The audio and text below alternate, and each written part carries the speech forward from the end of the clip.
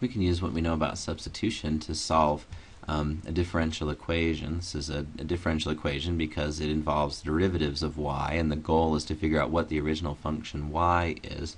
We call it an initial value problem because it has some initial data. At time 0, we know y prime is 4, and we know that the position is -1. So this is initial data, and so we call this an initial value problem. Figure out what is y. There'd be a whole family of functions that have this as their second derivative.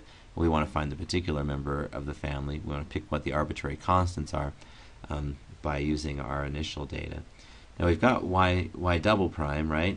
If we want to find just y prime, that would be the antiderivative of y double prime. And y double prime is the secant squared of 2x times the tangent of 2x dx. Okay, now we could do a little substitution. Just the 2x's are kind of making my eyes go cross. So why don't I let u be 2x, then du would be 2 dx.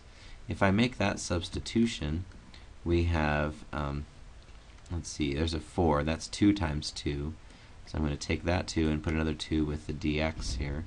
And I'll have 2 times the secant squared of u times the tangent of u, and then 2 dx is du.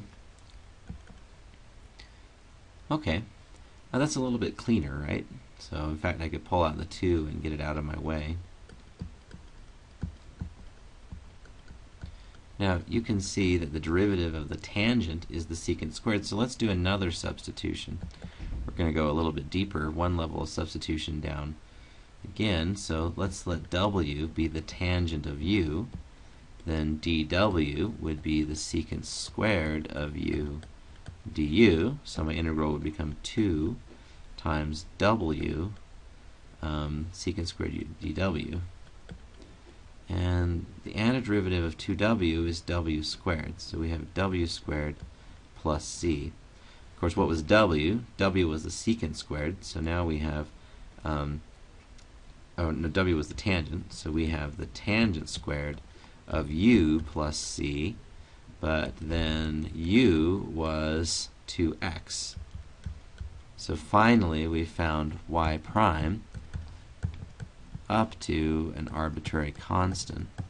Here's where we can use our initial data to figure out what c is. We're told that when you plug in 0 for x, you should get out 4. But we can also see that when you plug in 0 for x, you'll get the tangent squared of 0. Now, the tangent of 0 is the sine of 0 over the cosine of 0, which is 0 over 1, which is 0. So the tangent squared of 0 is 0 plus c. And this tells me then that c is 4.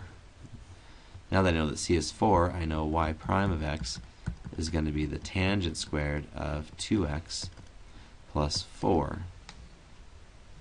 Now to find y, I need to find the antiderivative of y prime. So I need to find the antiderivative of tangent squared 2x plus 4 with respect to x.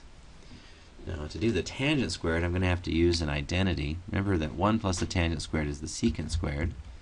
So I'm going to write the secant, let's see, the tangent squared would be secant squared minus 1. So we have secant squared 2x minus 1 plus 4 dx. And the antiderivative of the secant squared would be the tangent of 2x, although if I use the chain rule here, the derivative of the tangent of the secant squared, evaluate the inside times the derivative of the inside would kick out a 2, so I need to be ready for that 2 with a 1/2. Here, -1 and 4 make 3, and the antiderivative of 3 would be 3x plus c. I'm almost there. I have a whole family of functions that would work, but our particular function, when you plug in 0, we need -1 to come out.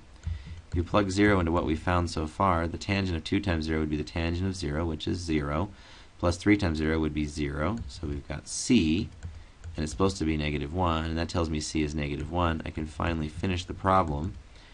Y should be 1/2 the tangent of 2x plus 3x minus 1.